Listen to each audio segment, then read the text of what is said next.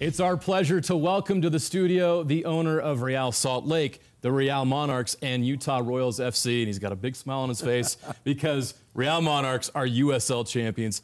Congratulations. What a great accomplishment for that team, and thanks for joining us today. Well, thank you. What was it like?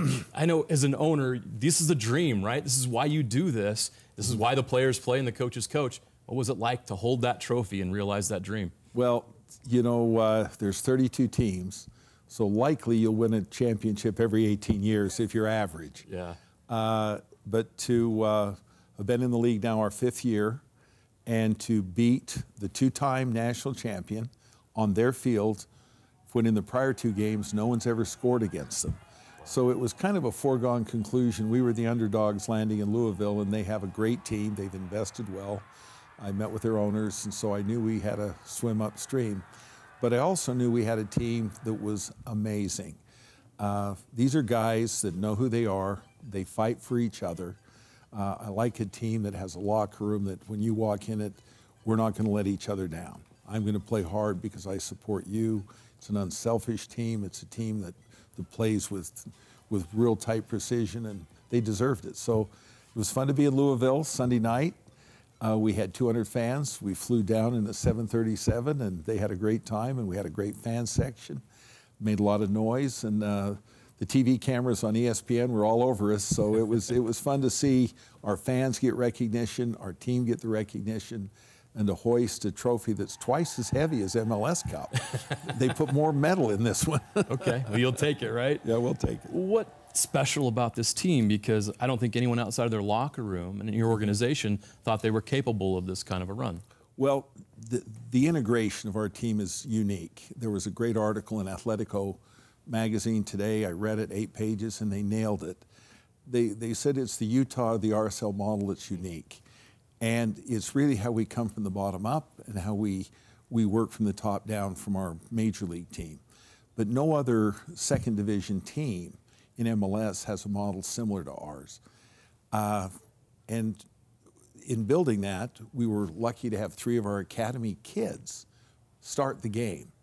And we had 5 academy kids on the team, 3 started, but also Luke Mulholland, who's been a stalwart at RSL, was able to come down. He played 19 games MLS, 16 USL, but he was able to be a difference maker that made the difference. Then you've got the aspiring part of people that are on the edge of becoming professional players. So everyone who plays on that team, we believe, has a chance to take a step up, or they're not on the team. And every year we evaluate that. Do we believe this player can make the leap? So you've got guys that are playing for a true, I want to improve myself, I want to improve the career, and I want to help lift my fellow team members. And it's a potent mix. And we were able to play out through the playoffs, 4 wins. We beat Phoenix, who was the only team in soccer history in the United States to win 20 straight games. We beat them twice at home on their field. So we had a year of accomplishments, and I want to just give all the credit to a great team, a great coaching staff, and a great front office that helped us get there.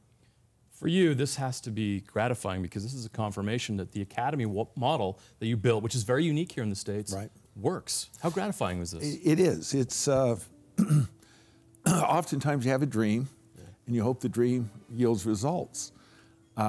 We're now sure that we're on the right path, that we're doing something that various European teams discovered, Barcelona, Netherlands teams, Man City. But we like to think we're one of the first and the most aggressive using the model to have 60 academy kids that live, breathe, and consume soccer and go to a RSL high school and have their training there, and they train right next to the Monarchs every day. So if one of these kids can show promise, we can walk him over to the Monarchs. So that integrated model is starting to show some big results. Now to Real Salt Lake. Before I move forward, sure, I wanted to ask you about this season, this past season. What are your thoughts on it? There were highs, there were lows. Ultimately, this team overachieved, in my opinion. Yeah. Well, the part of it is for who we are in the league we're in, we were definitely an overachiever. You've got LAFC, you've got Atlanta, you've got some real Toronto, people that are really spending big money on some signature players. And we still focus around the team's the star. This goes back to the Christ era, that we're going to be a working class team. We're going to be a team that we work together. While there may be one outstanding player, it's really that there's 11 guys on that field that play together. So we work a lot more on consistency among ourselves instead of one great star that can overcome it all. And that proves over time to be a good model. You know, Portland went to buy a great star and he didn't even play. And they'd spent over $8 million to get him and he doesn't even show up. And we beat Portland. You know, Seattle has one amazing acquisition that did prove to be the difference maker to get there. But if you look through the playoffs, we believe we played Seattle better than any other team. We held them scoreless in the first half on their field, and we were able to come very close. It was there. So we think we're knocking on the top door. We think we're knocking on that door. We need, in our mind, 3 to 4 pieces that would make us that very top caliber. And obviously, being a team that cares about winning, we're working on that. Well, that's something to keep an eye on as well. Yeah, and usually, typically, and we were talking about this before, so fans understand, typically mid-season because of the way the European schedule works. Well, one of the acquisitions that people need to understand in soccer, where we play counter to the world soccer, they're in the middle of their season that ends in May, June. And if we're going to make an acquisition of a team in South America or Europe, we need to get them on the end of their season usually, because great players are not going to leave mid-year. Right. And so every team has to be attuned to what that June acquisition is. So people should always keep an eye on what is RSL going to do in June. Now, obviously, we're going to do a few pieces now, but I'd keep my eye on June if I was a really astute stalker watcher. There you go. That's for the fans right there. Well, you got some big decisions to make in the offseason. Yeah. You got to hire a head coach. Right. You got to hire a GM, and you want those guys to be the right people. Right. What are you looking for in those 2 positions? Well, the one thing we talk about always is consistency. If you look at the Jazz and you say, what made the Jazz a great team? 20 playoffs. Does anyone doubt they were consistent? Was Sloan there for a few years? Was Malone there? Was Stockton? The Jazz are a great model to say consistency pays dividends. There are teams that are changing coach and GM every year. I won't name names because these are friends, but they're on their 4th coach and GM change in 4 years. Well, with that inconsistency, they're never going to have time to develop. So we believe developing from the ground up, having people in reserve. Jaimes Nolavi has been with the organization 10 years. He's been assistant coach. He's gone through a lot of training, so when the time came, he could step up as interim coach and go 9 games undefeated. So we didn't have to reach to the outside in a panic. We have people growing up in the organization. When we had to change head coaches, Freddie was there. Freddie's been with me now 10 years. He's been through all pieces of the organization. And he's one of the best strategic coaches I've ever met. He has great strategy. He's always been writing our strategy. He now just got to execute his own strategy.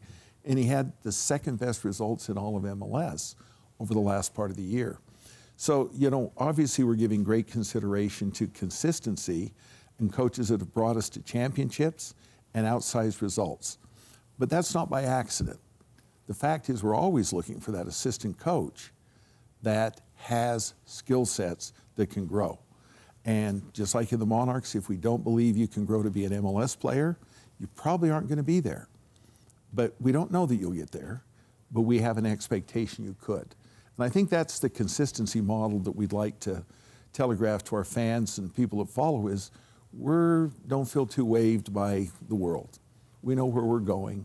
We're going to keep training people that are in that same theory from 13 to 15 to 17 to 19 to Monarchs to Real.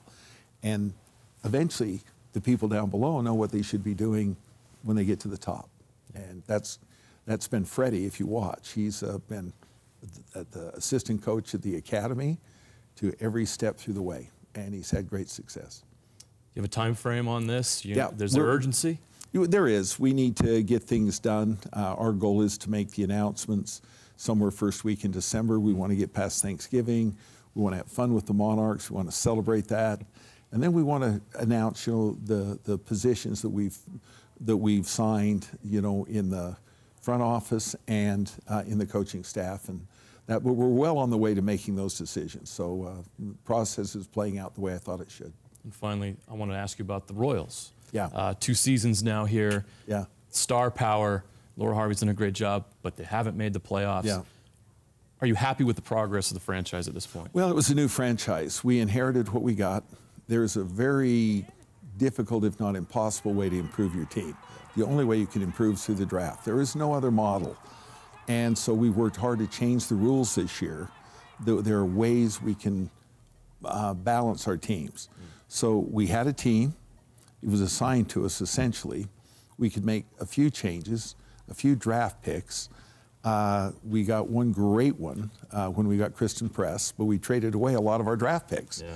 So Kristen had to be very heavy in that choice. I do think we've identified the pieces we need to be a playoff team.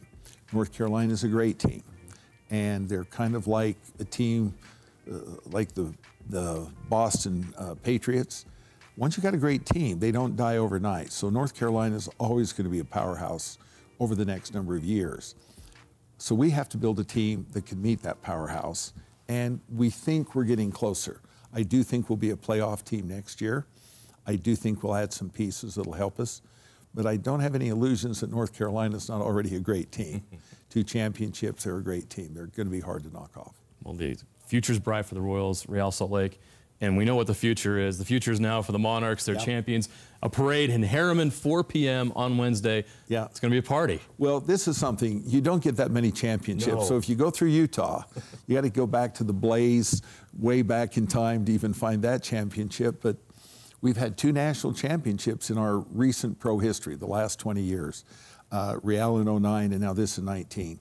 I would invite Utah to celebrate the fact that in a very competitive league, the USL is a tough league, 32 teams, a lot of aspirational teams in that, and to beat Phoenix and to beat Louisville and to land on this platform, you got to come celebrate it. It's a Utah team that has reached national prominence, and we've got free food at 4 o'clock at Harriman City offices tomorrow, and we'll have just a fun time celebrating with the team members that we've got that championship. There you go. Great opportunity to celebrate this team, USL champions. Del Loy, congratulations on this title, and we look forward to the future. Sure appreciate it. Thank you. Yep.